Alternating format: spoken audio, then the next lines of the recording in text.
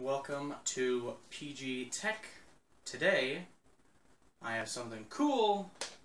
This is a project I've been working on for a week or so, probably closer to 2 weeks.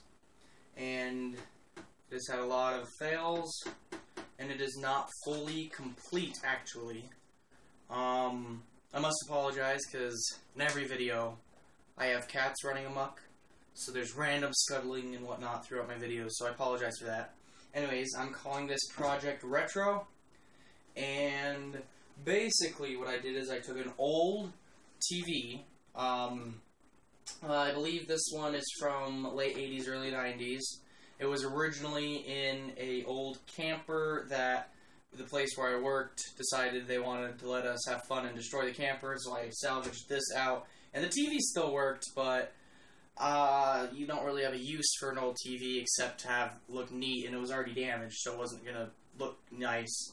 Anyways, after I showcase the project, I'm going to let you guys see some of the build faults I had, and just kind of walk you through my build process. Anyways, so this is Project Retro. And I got all the buttons working, and then over here I had some other buttons, and I pulled those out and replaced them with USBs. So I basically have a massive USB section here. I have a USB in the back with the Wi-Fi antenna, so it looks kind of even more retro. I've got the PC power button right here, and the monitor power button and controls here. All of the buttons work. And in the back I've got Ethernet and then the two power cables, all cable managed together. And so you can see that it actually works. I'm pressing the button. I'm not sure if you can see it because it's not a very bright panel, but I'll get some shots so you can see it.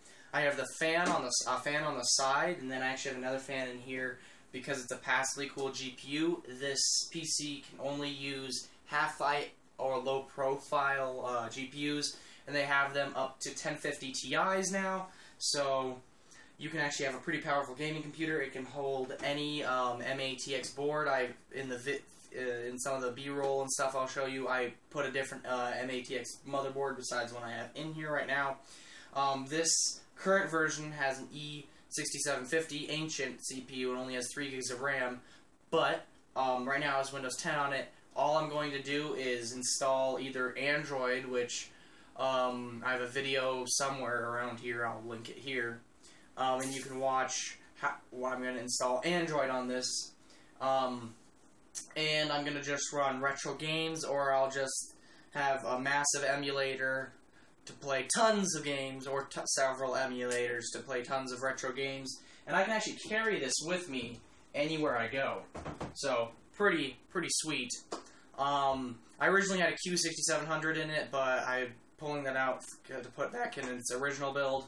And you could, again, any mATX motherboard, so you could have upwards to a 6700K, 7700K on an mATX Z170 platform or something like that.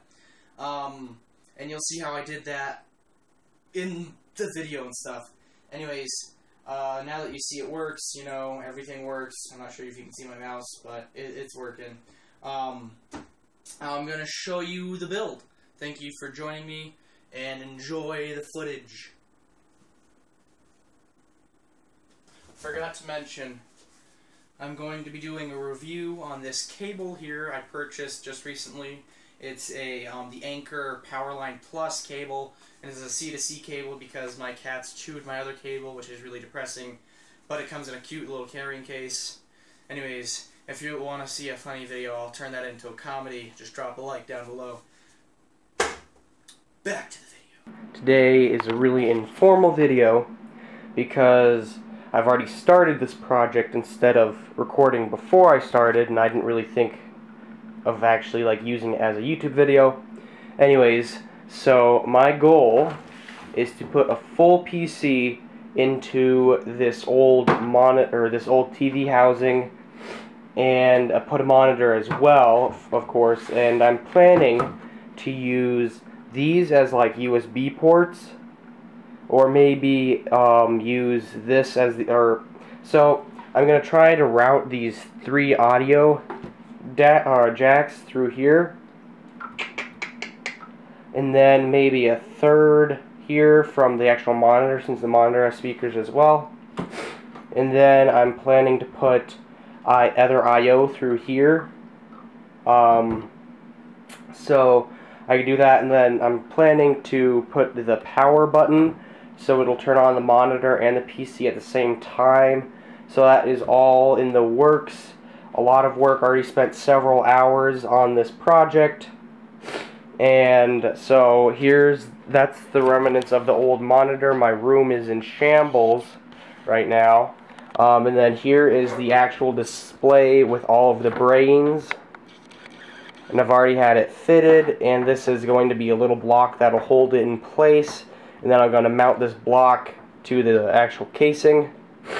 And of course there's the power and whatnot, so I'm probably going to solder a new or extension leads to this button there from there, and then solder similar power button from the motherboard. And I've already mounted the power supply, as you can see in there, and it can use just any power supply because of how I made specific mounting bracket thingamabobber drilled holes, except this hole ended up being slightly out of whack, so I can't use this one. Anyways, it's still pretty sturdy with 3. Right now I'm working on a drive solution. Currently I have the cables just routed through here, and I'm thinking about putting like a drive like on the side or up here, but probably just on the side. I am going to put probably like a 90mm fan intake right here where the speaker was, and then I don't know how I'm doing the rest. I'm just kind of making it up as I go. I'm gonna route the monitor's power through here. Yep. And then this power through here, and I'm just gonna try to cable manage them together. Big ass block. And then finally, so it doesn't look as dank, I'm going to try to cut along this edge here of this vacuum tube monitor or TV. And I accidentally broke the vacuum tube, and it made this sound. It was pretty crazy. And maybe I'll cut here instead and see if that'll work, because this is the original seal point between this piece of glass and this piece of glass, so they could put all that extra hardware in there when they built this TV. So yes, I'm going to try to cut this right here, pull out all the hardware, and then maybe mount this monitor to or inside of this. I don't know if it'll work. And if it doesn't, I'm going to cut probably along here. Sorry, it's out of focus. Focus, you little bastard. I'm going to try to cut along here, so it won't look as... So here, I'll show you what I mean. Because the glass is curved, they mounted or made a little slot for curved glass here, so it filled everything. So when I put just the monitor, even though it's the right size, it still leaves this like gap here and here. So I'm going to try to do sort of is like mount the glass here, and then have the monitor shine behind the glass, so you'll still be able to see everything. It'll just be a little bit more dim. And I've already tested, this is just an mATX motherboard, I believe. And I'm not going to put a powerful gaming PC, but theoretically I could use like an ITX gaming PC, and then just some smaller form factor power or graphics cards. This is just like I think HD F450 or F3 or whatever, or not F 5450. So yeah, an HD 5450, and the reason I use this graphics card is because it's got this extension here. Because this lead kind of gets in the way if I try to plug it in like this for how I currently have it mounted, because it slides into these slots, which happen to be basically the exact perfect size, and it slides in like this. Yeah, so you can see in there, that's how it slides in, and then the monitor will be here with all of its brains here, power supply there. It only has 4 gigs because it uses DDR2, but theoretically, given the form factor, you could use almost any mATX motherboard and slide it in. And then it's got a pretty beefy cooler. It's got an E6750, so not a very powerful chip or anything. It's ancient, and I just am going to use this for like retro gaming machine. Maybe install Android on like an extra or on like a mini hard drive, and then I can play tons of emulators and whatnot. That's my main goal right now. I'll see you hopefully when I get this done and I can show you the finished product. Anyways, goodbye for now. So it's been a few days since I started this project, and I'm nearing completion, and I mean complete completion. It already is functional, and cooling I finally got down. So basically I decided to add a 90mm fan where the old speaker mount was. And eventually I will get a functional button here. I would put a little bit of a glass pane right here, kind of how this one is, and then put like an LED there, and then put 3 audio jacks routed from the back up to here. And then planning to properly mount these USBs, because if you look, they're not really properly mounted. Just some hot glue or something. But basically that's all I have left, and then of course if you look here you can see all the wiring, and up there can't really see it there, but I'd like to put a proper maybe a metal sheet cut to size underneath here, and then up here, so you don't see all that jazz.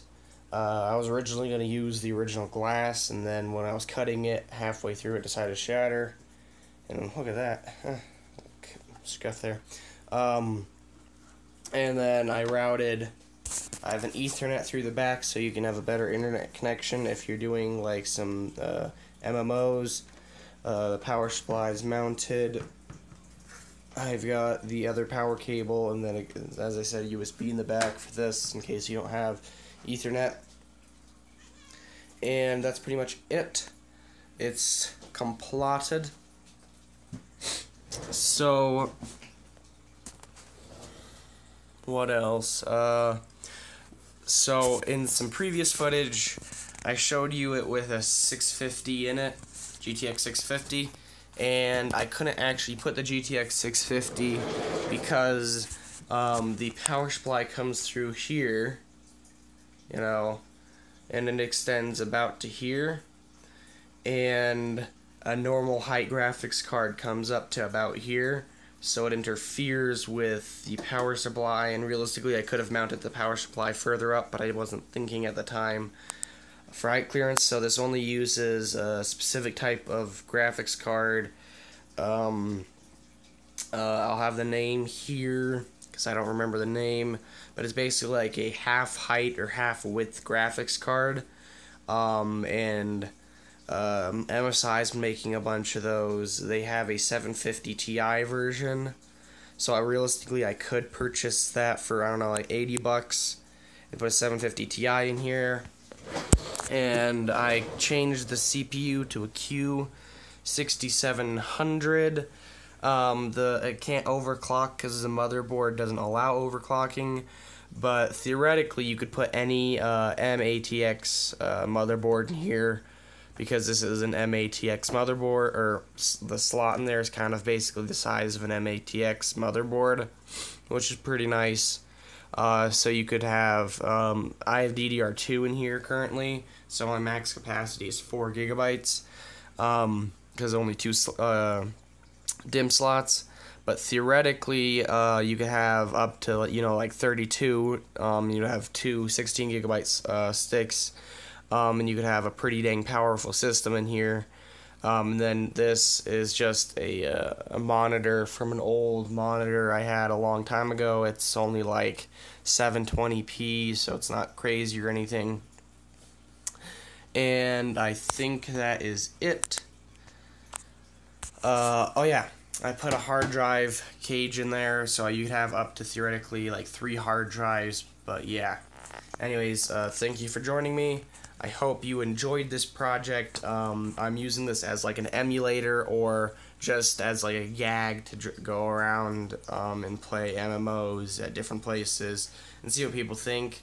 So yeah, I can also have USB controllers up here, so I could play a lot of different like emulators like N64, the original Nintendo, and all of that craziness back then, or even newer ones like Xbox 360, Wii, GameCube, and all of that.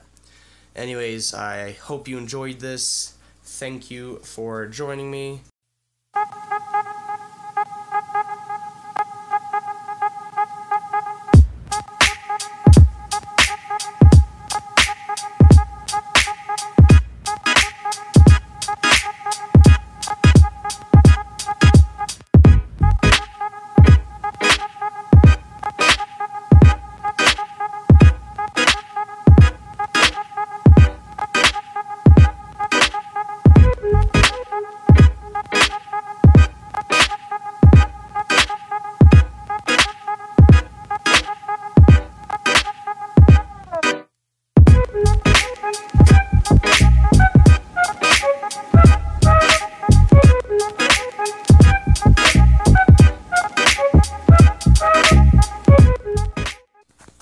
Anyways, I hope you enjoyed this crazy project. This is PG Tech signing out.